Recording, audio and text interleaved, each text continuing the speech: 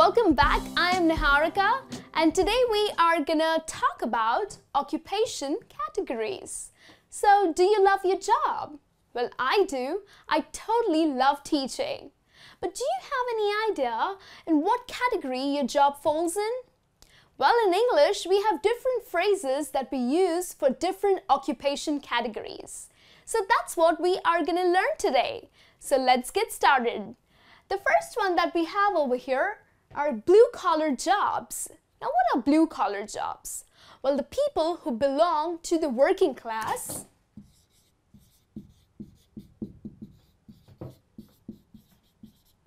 okay, and who perform manual labor, skilled manual labor. They are the people who fall under this category. So, for example, factory workers, electricians, mechanics, or laborers. So they all fall into this category. So they perform jobs, the skilled manual jobs, and are extremely hardworking. And in fact, the people who belong to this category are paid by hourly wages. And they are also paid by projects, or some of them are salaried, but yes, particularly these blue-collar jobs or the blue-collar workers are paid by hourly wages, okay? So, the examples that I gave you, they are the people who belong to this category. The next category that we have is white-collar jobs. Okay, so who are the people who belong to this category? Well, the people who go to the office. Now, if you are in an office, on your desk or in your cubicle, which means that you belong to the corporate world, then you belong to this category.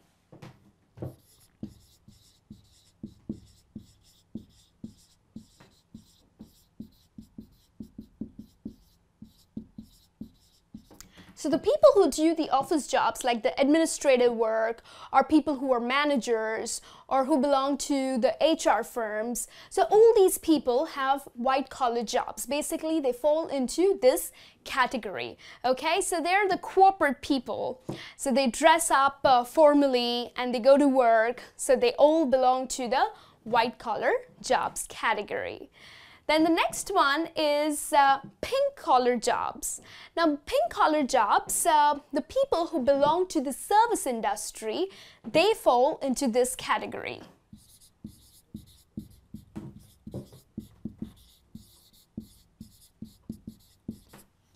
In fact, traditionally, pink-collar jobs are associated with female workers.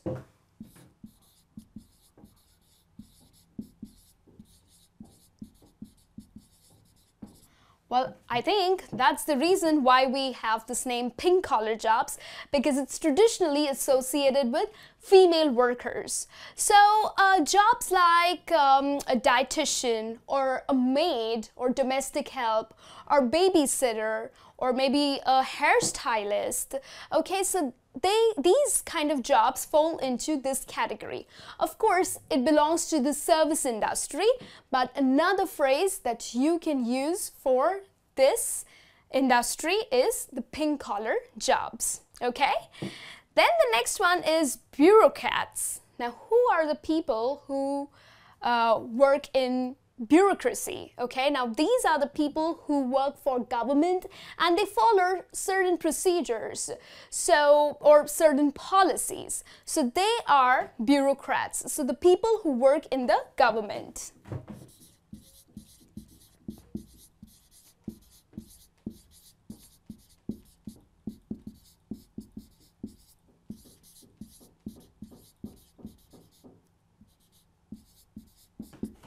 Okay, so the people who work in the government and they follow certain procedures and policies are bureaucrats, right?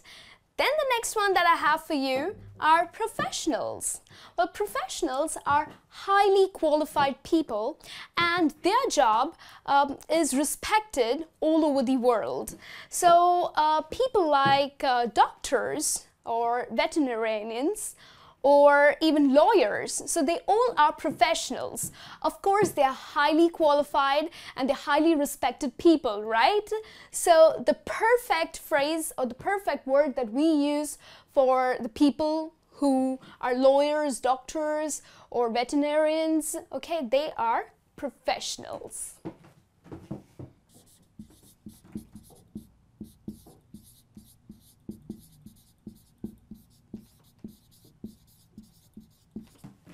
Okay, then the next one is academics. Well, my job falls into this category. So the people who belong to academics, well, they are teachers or college professors or even writers and researchers. So their main job is to teach or to read and write a lot. Okay, so they belong to academics. Again, the people who belong to academics are also highly qualified people, okay? But they do not fall into professionals, they fall into the academics category, okay? So teachers, professors, researchers, they all fall into this category.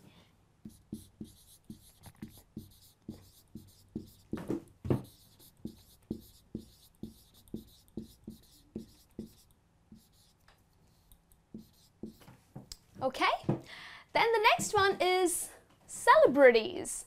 Well, celebrities are the elite group of people. Well, they belong to the high society and are very famous for their jobs.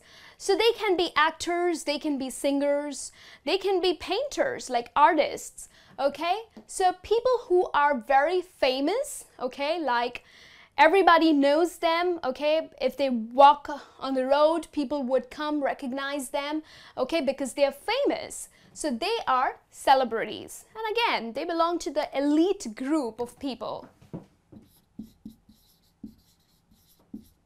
So the people who are famous, like actors, artists, or sports personalities.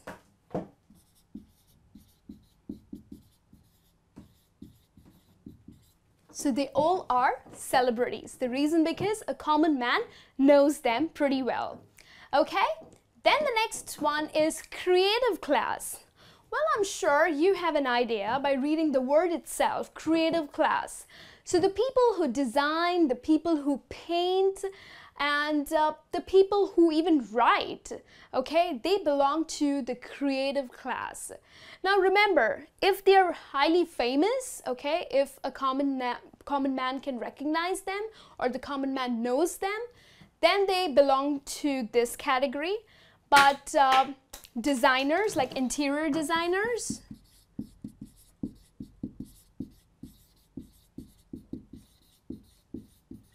or even fine artists.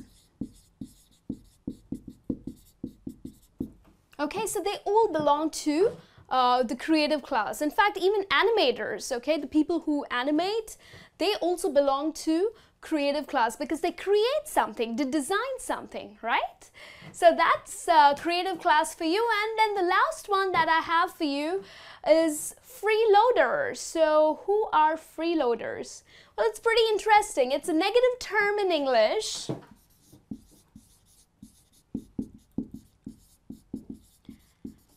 And it's used for the person who doesn't do any job. Yes, he survives by taking help from his or her friends or from family, and they just don't do anything, okay? Well, for me, they're kind of losers, but then, yes, a correct phrase that you can use in English is a freeloader. He is a freeloader, so he survives by taking help from people and does no job, okay? So these are the phrases that you can use. Now, the next time you are talking about someone's career or you're talking about a profession or occupation, you know that what job falls into which category, right? So I hope this lesson is helpful to you. I'll be back with a new lesson. Till then, you take care and have a great day.